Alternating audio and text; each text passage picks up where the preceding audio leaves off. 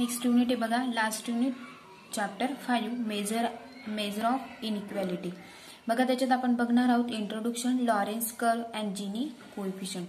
त्याच्यातलं फर्स्टली आपण बघूया introduction. There R many situations wear equal distribution is desired, but this does not happen in real. For example, income distribution, one would accept that income should be distributed equally, that is 10% of the people should own 10% of income, or 20% of the people should own 20% of income, and so on. ह्या पद्धतीने बघा 10% जर people घेतले आपण तर त्याचे income पण किती येईल आपल्याला 10%च येईल. ओन इन 10% अँड 20% जर घेतलं तरी आपल्याला काय मिळेल, म्हणजे जितकं असेल तितकंच त्या पद्धतीने. For comparison of different phenomena it is necessary to measure the inequality. Lawrence curve and guinea coefficient R the relative measure of inequality. बघा इनइक्वॅलिटीचं आपल्याला मेजरमेंट बघायचं, त्याच्यामध्ये लॉरेन्स कर्व अँड गिनी कोएफिशियंटचं बघायचं. बघा फर्स्टली आपण बघूया Lawrence curve. In 1905, Max Otto Lawrence published a paper is an American statistical journal outlining and technical which is known as a Lawrence curve. बघा Lawrence कर्वची definition दिलेली आहे आपल्याला. केव्हा publish झालेली ते 1905 ला. American statistical journal outlining in technical which is known as a Lawrence curve.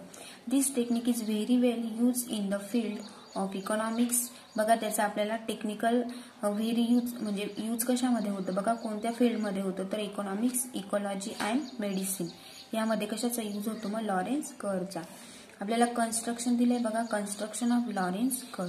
Consider data of individuals and the values they possess the certain variable, for example number of households and their wealth. The step by step construction is given below.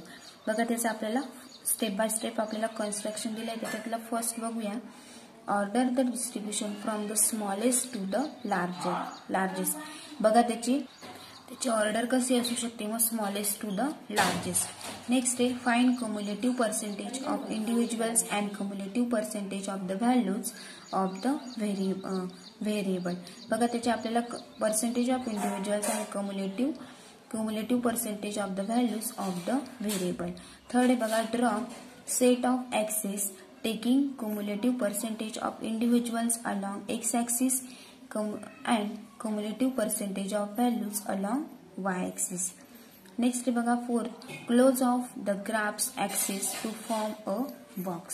And fifth draw the line of absolute equality taking point दिलेले आहेत आपल्याला 0 0 10 10 100 100. म्हणजे बघा आपण वरतीच information बघितली, जितके हे असतील 10%ला 10 20%ला 20 त्या पद्धतीने आपल्याला इक्वॅलिटी पॉइंट दिलेले की 0 0 10 10 अँड 100 100.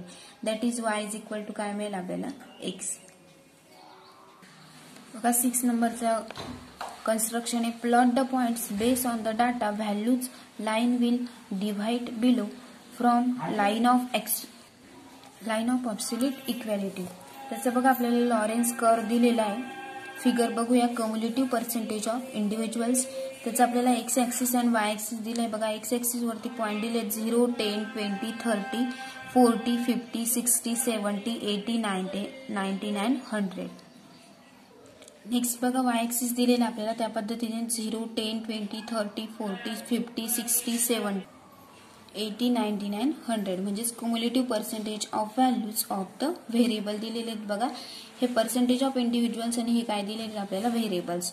बघा त्याचा कर्व दिलेला आपल्याला Lawrence curve and line of absolute equality दिलेली बघा या पद्धतीने.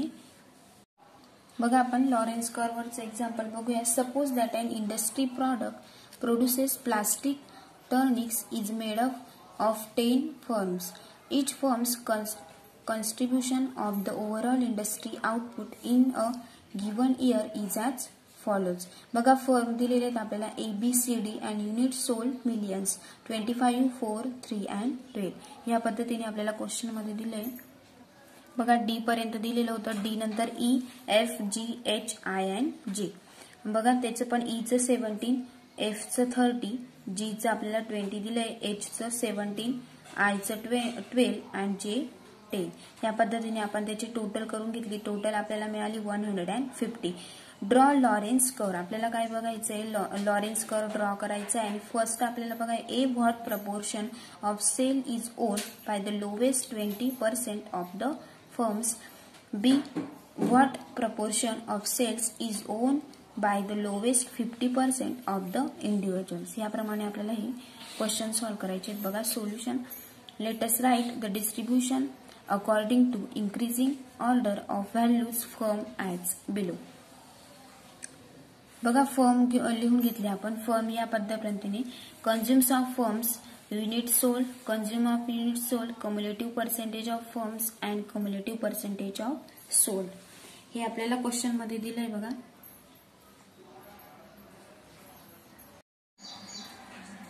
बघा आपण क्वेश्चन मध्ये दिल्याप्रमाणे सी, बी, जे, डी, आय, एच, ई, जी, ए आणि एफ या पद्धतीने घेऊन घेतल्या. त्या कशा घेतल्या, 1 to 10 प्रमाणे. बघा म्हणजेच लिस्ट पासून तर ग्रेटेस्ट पर्यंत. आपण फर्म मध्ये कन्झ्युमर फर्म लिहून घेतलं 1 पासून तर 10 पर्यंत. Next unit sold. Unit sold सीचं काय होतं, मग 3 दिलेले होते. बघा क्वेश्चन मध्ये दिल्याप्रमाणे आपण ए मध्ये ए घेऊ शकलो असतो आधी, पण एचं काय होतं 9 होतं. तर आपण काय घेतलेलं आहे, ते सिरियली घेतलेलं आहे. बघा लहान पासून तर मोठ्यापर्यंत, म्हणजे लिस्ट पासून तर ग्रेटेस्ट पर्यंत. त्या पद्धतीने सीचं 3, बीचं 4, जेचं 10, डी 12, आय 12, एच 17, ई 17, जी 20, ए 25 आणि एफ 30.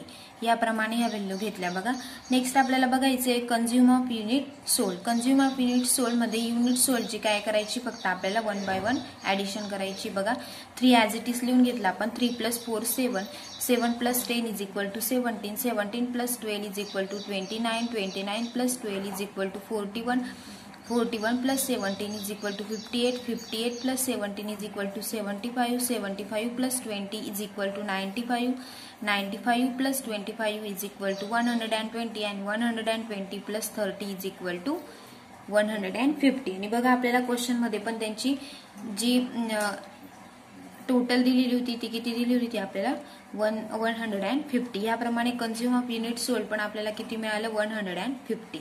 नेक्स्ट आपल्याला बघायचं आहे कम्युलेटिव्ह percentage of firm.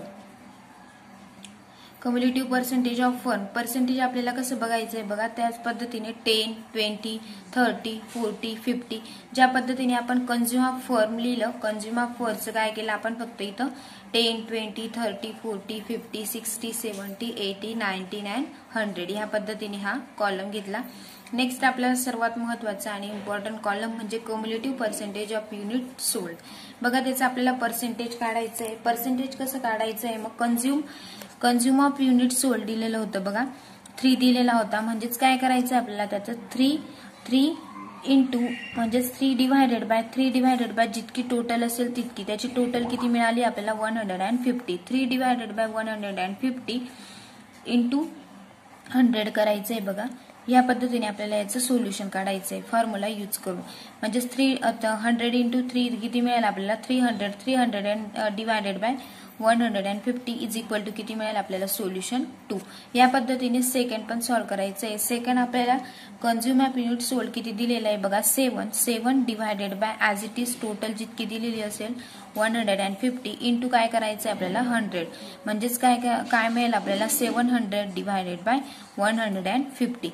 0 0 get cancel. म्हणजेच बघा 15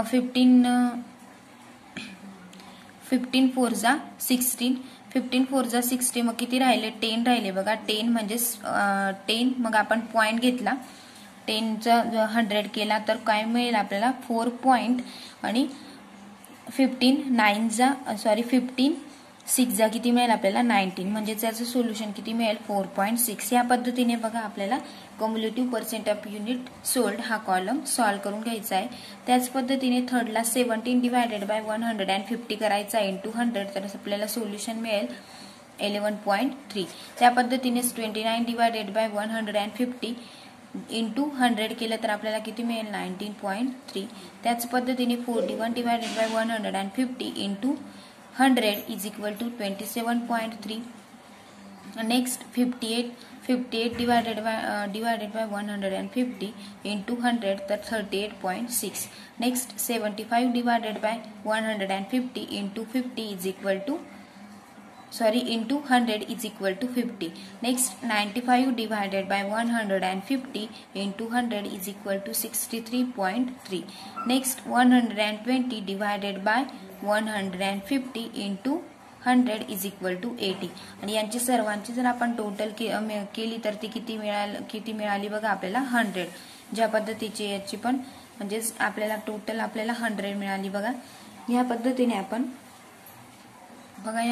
आपण लॉरेन्स कर्वचा टेबल बघितला. नेक्स्ट आपण त्याचा आता कर्व बघूया. बघा त्याची फिगर दिलेली आहे आपल्याला. कम्युलेटिव्ह पर्सेंटेज ऑफ फर्म्स आले होते आपले 0 ओरिजिन घेतलं बघा 10, 20, 30, 40, 50, 60, 70, 80, 99, 100. बघा आपला कर्व वाढत जातोय कुठे इकडे पर्सेंटेज ऑफ फर्म्स कडे कम्युलेटिव्ह फ्रिक्वेन्सी कडे. नेक्स्ट आपल्याला कम्युलेटिव्ह पर्सेंटेज ऑफ युनिट्स सोल्ड दिलेले आहेत सेम 10, 20, 30, 40, 50, 60, 70, 80, 99, 100. याप्रमाणे आपण याचा कर्व काढू शकतो बघा. From the graph it is clear that 4.6% of sale. बघा याचे किती झालं मग 4.6% of sale is own by the lowest 20% of firm. बघा म्हणजेच 4.6 पेक्षा किती झालेलं आहे 4.6 हे सर्वात लोवेस्ट हे झालेलं आहे बघा. And 27.3% of sale is own by the lowest 50% of the individuals. हे आपल्याला क्वेश्चन काही हे करायची गरज नाही बघा. एवढंच आपल्याला हे लॉरेन्स कर्व मध्ये बघायचंय. त्याचा टेबलच आपल्याला इम्पॉर्टंट आहे या पद्धतीने. नेक्स्ट लेक्चरला आपण गिनी कोएफिशियंट हा टॉपिक बघू आणि त्याचं डेफिनेशन अँड एक्झाम्पल्स बघूया.